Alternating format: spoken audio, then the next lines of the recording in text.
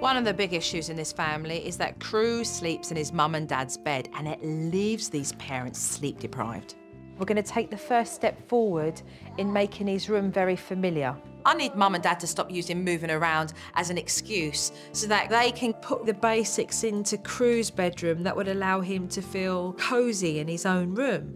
So what we're going to do is we're going to go and take up some things that he likes to play with and put them into that room.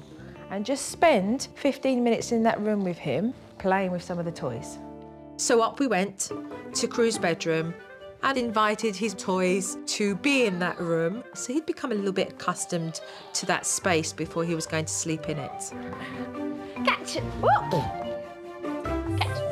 Crew totally reacted to Joe's idea of putting all this stuff in there. He looked around, saw his own toys, and saw the familiar things and started playing with them. Had no quarrels about jumping in his own bed and, hopping in there. And even though he was hopping around and playing in the place where he should be sleeping, it was still like he was comfortable with it. Crew, you're jumping on your bed.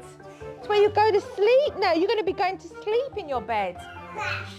Even when the Youngs moved to a new home, putting familiar toys into Cruz's bedroom is going to help him sleep in there and out of their bed. But the real question is, how will Mum do? I intend to find out. Tonight we're going to do the sleep technique with little Crew. Before Cruz's bedtime, Mum was becoming rather nervous. I knew that emotionally this was going to be incredibly difficult for her. For Mum, this represents not just about Cruz sleeping in his bed. This represents emotionally something much bigger, because Jenny feels quite guilty. So I knew that not only would I be settling Crew, but I'd also be settling Jenny as well. I explained to Mum that she would be the first to do the sleep separation technique. This is what we're going to do. We need to teach him that when he comes out of his bed, he has to go straight back into it, okay? You're going to sit like so. The crib is here. You're going to be at the corner of the crib facing towards the door. The sleep separation technique is we put Kruby in his crib, and then you have to sit on the ground and listen to him cry in his room so that he sees you and you are actively ignoring him. As soon as he comes out, he's straight back in. No shh, no nothing, just straight back in, okay? When she asked me to go sit on the ground and have him see me ignoring him, I thought, he's gonna have his heart broken. I'm gonna crush him. I was like, this is not gonna work, okay? I don't care how much experience you've had. This is my kid, and it's not working for me.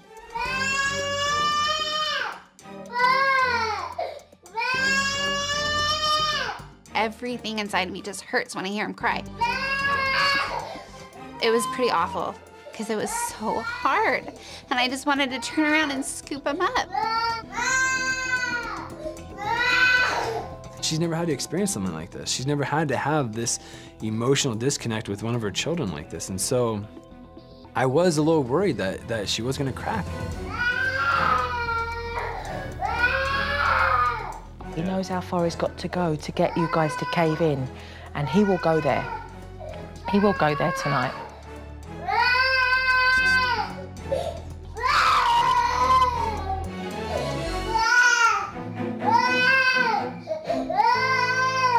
I was teaching Mum the sleep separation technique, where she's adjacent to the crib and Crew will know that somebody is there and it's secure for him to sleep in his own bed.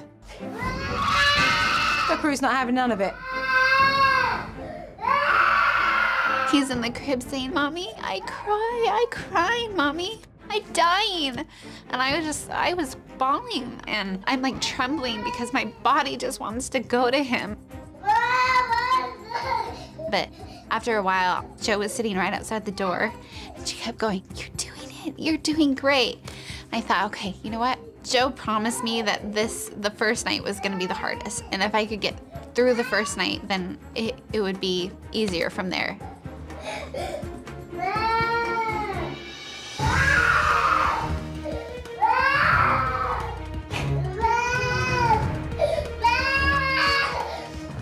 It's always hard as a parent to hear your kid cry. And for me, sitting out in the hall and knowing that my wife's in there, knowing how much she loves her kids, that was honestly the hardest part for me.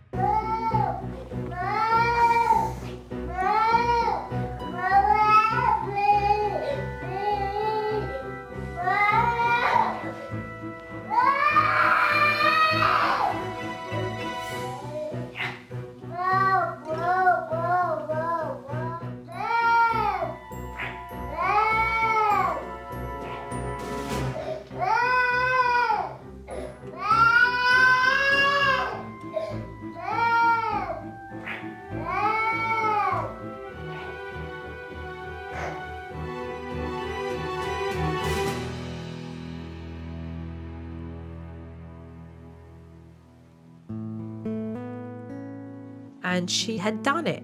She held out. We did see Crew go off to sleep, and Mum came out with victory smile on her face. Good job, babe. Thanks. She did a great job. She followed the steps that Joe told her to do, so I was really, really proud of her. Had a go. Thanks. Serious. Even though after Kirby had fallen asleep, I was still an emotional wreck. I was shaking. That was hard. Proud of you. Going through it was murder. Yeah. But you actually have just broke a massive cycle that was creating a bad habit. But I very much doubted that Mum was done for the whole night. What'll happen is that he'll wake up in the middle of the night and he'll either wake up and cry or he'll wake up and he'll get out of his crib.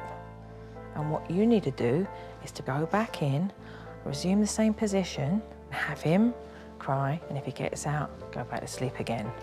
Jenny won the battle, but the war's just begun. In an hour or two, he's gonna get right back out, and Jenny's gonna have to go through the whole same process again.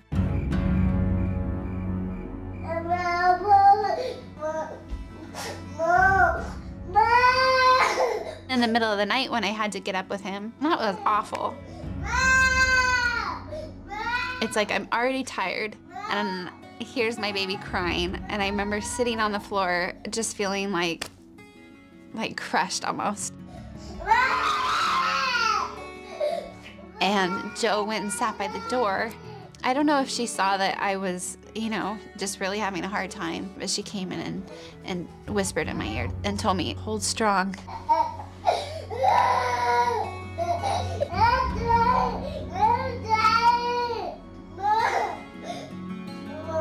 And sure enough, he went back to sleep.